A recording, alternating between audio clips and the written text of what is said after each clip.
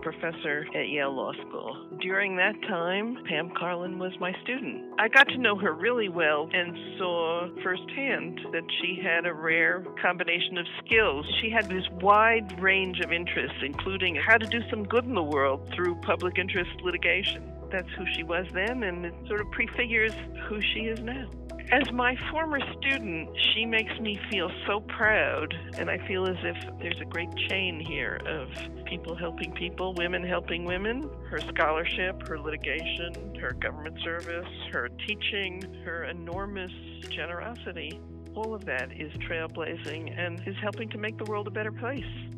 I know Pam, beginning, I believe it was in the summer of 2012, when I asked her to come in as my co-counsel on the United States v. Windsor case. She was my co-counsel in every respect, in the sense that not a single decision was made without Pam and I making it together. She deserves as much credit for our success at the Supreme Court as I do. So my initial reaction for meeting Pam, I'm quite confident it's the initial reaction that almost anyone has when they meet Pam. And that is that I was in the presence of one of the most formidable intellects of our time. It's not that common to find someone who is not only that brutally smart, but is also equally as kind. She also has enormous, unparalleled bravery. Whether it's in the area of voting rights or whether it's in the area of equal dignity for LGBTQ plus people, the promise of the Bill of Rights is something that Pam has devoted her entire life to, probably to greater effect than almost anyone.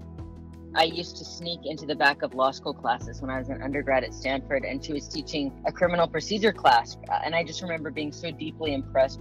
You know, I've never met anyone quite like Pam. She's wildly funny in this mischievous way that I absolutely delight in. And she's also one of the most deeply kind and thoughtful people I've ever met. Thoughtful not just about law, but about everything. About people, about poetry, about how we can make a better society. Pam is devoted on all fronts. She didn't choose between the classroom and the courtroom. Pam's entire career has been fighting for equity, whether it's equity for people of color, equity for LGBTQ people. Her work in front of the Supreme Court, her work in the classroom, it's all about a deep devotion to equity. When I think of how I want to be in the world, Pam is the person I think of first. She's changed the world in so many ways.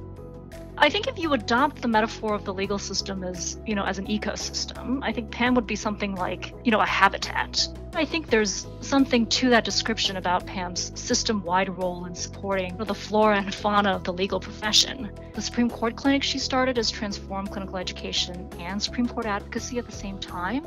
But for me, I think it wasn't until I graduated from law school that I realized what and how much Pam does within Stanford is really only a very localized version of what she does more generally for the profession. And for me, when I think about the sort of specific habitat that she's most like, I think it ends up being the ocean.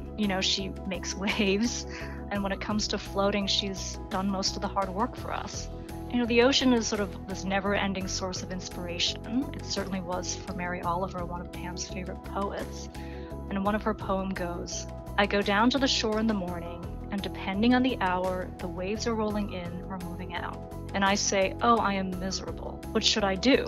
And the ocean says in its lovely voice, "Excuse me, I've work to do."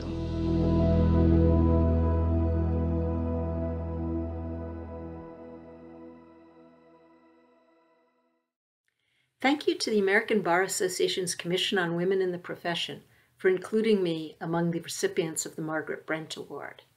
It is an honor beyond measure to find myself in a group with the two women for whom I worked after my first year in law school, Elaine Jones and Lonnie Guinier.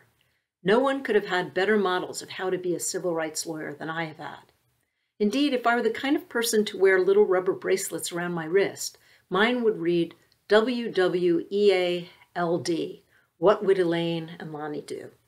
And it is an honor as well to find myself in a group with so many other women who've been so extraordinarily generous with their time and their example and their support, and most of all, their bracing criticism throughout my career. Whatever I have achieved has come because I've sat on the shoulders of giants. As I thought about what to say in the 3 minutes I would have left after thanking my mentors, my nominators, and my parents and my partner, I was struck with this thought. The two areas of law that have been closest to my heart throughout my legal career have been on starkly different trajectories. The year I clerked at the Supreme Court may have been the nadir of LGBT rights. The Supreme Court's decision in Bowers against Hardwick upheld a Georgia statute that made consensual same-sex intimacy a 20-year felony. But it may have been the high water mark of voting rights law. The court adopted an expansive construction of the newly amended Voting Rights Act that led to wholesale remaking of election systems around the country and enabled Black, Latino, and Native American voters to elect candidates of their choice to local and federal office. Today, things look quite different. Over the past 30 years, I've had the privilege to work on a series of cases where the Supreme Court decided in favor of equality for LGBT litigants, culminating in last term's decision in Bostock against Clayton County that employers cannot discriminate against workers for being lesbian, gay, bisexual, or transgender. I cannot think of an American legal movement that has succeeded in attaining such fundamental transformation so quickly. By contrast, the Supreme Court has become increasingly skeptical of voting rights claims. Consider June 2013. During the same week that the Supreme Court struck down the Defense of Marriage Act in United States against Windsor, the court neutered a key provision of the Voting Rights Act in Shelby County against Holder. In this term, the Supreme Court issued a sharply divided decision restricting the remaining key provision of the Act in Brnovich. So the lesson I've learned is to take nothing for granted. It's the lesson Frederick Douglass offered in his great speech of 1857. Power concedes nothing without a demand. It never did, and it never will.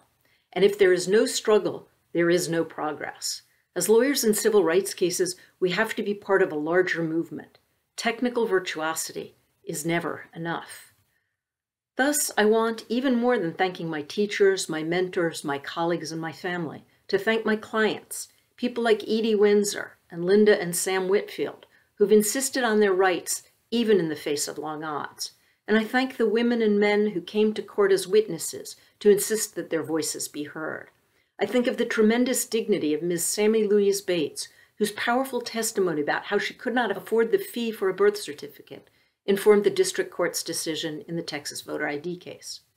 So this brings me to the people I most want to thank today, my students and the young attorneys with whom I work. Reinhold Niebuhr wrote that nothing that is worth doing can be achieved in our lifetime. Therefore, we must be saved by hope.